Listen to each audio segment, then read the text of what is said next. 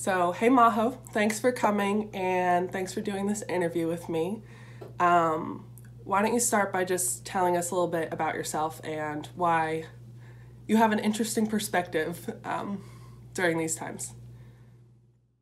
Well, hello. My name is Majo Garcia. I'm from Honduras and I'm a freshman. I think this situation is just unprecedented, and I love Drexel. To be honest, as a freshman, everything I dreamed about was going to college and experiencing college. And I think it is important to count our blessings and be thankful for everything that we have.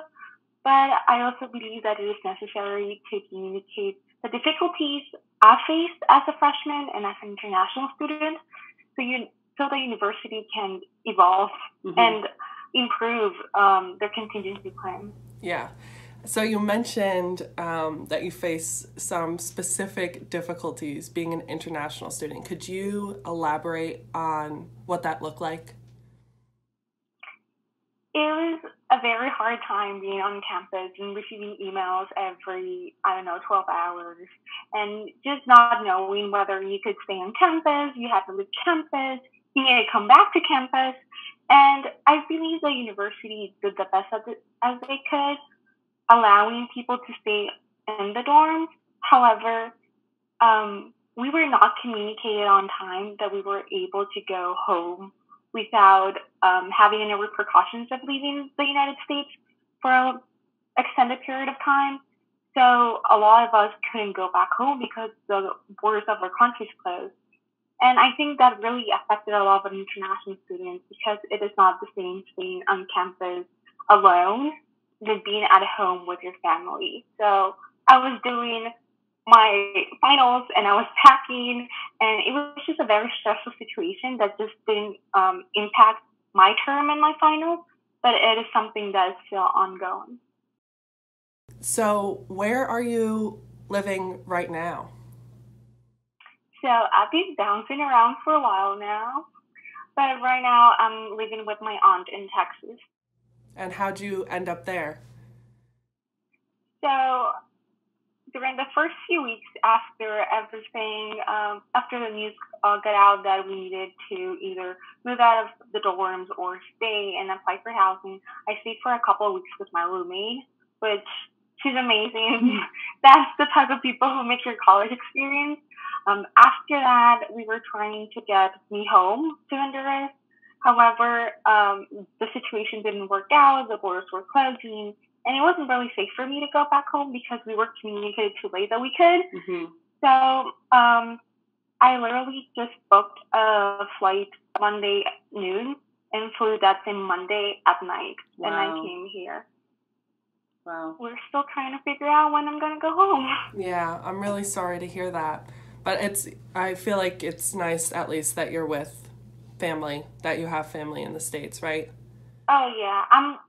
That's what I was saying. I'm one of the few lucky ones that actually have people like my roommate and my aunt that they're here to support me. But I know a lot of people who didn't know who to stay with, and I know that the option was there for people to stay in the dorms. However, as I've said before, it is not the same thing to be alone and trying to cope on your own than having the support of your family and friends. What are some ways that you feel like you've been able to cope, or anything that you've done that's been positive during these times?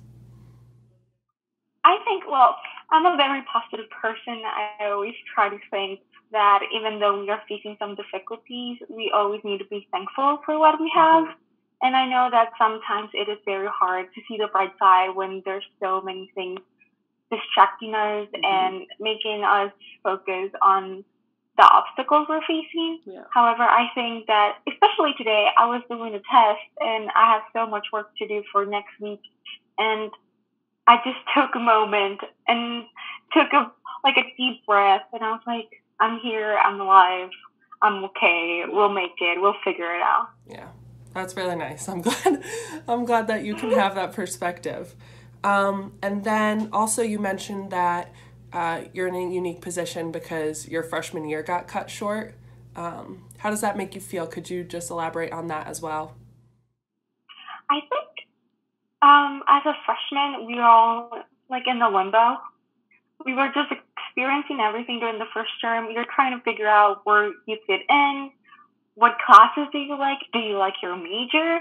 Do you like your city? Do you know where to go, who to talk to? And during winter term, you're like, okay, I think I got this. If you didn't like something, you try to change it. If you do like it, you try to continue it. And then out of nowhere, you're facing the fact that you don't know what's going on. And I think it was a huge learning curve for all of us to figure out, okay, I'm an adult now. I need to make the decision whether, okay, do I go home? Do I stay? What do I do? And I think for a lot of us moving forward to sophomore year, it would be a very, difficult path to take because we don't know where we're standing at right now. We're just trying to take in one day at a time. And then, especially for people for co-op, people who are going for co-op during the fall and winter term, I know a lot of my friends that have that cycle. And they're like, okay, what do I do now? But I think, like I said, be positive, use the resources. And I think this is a situation that has really challenges, like all of us.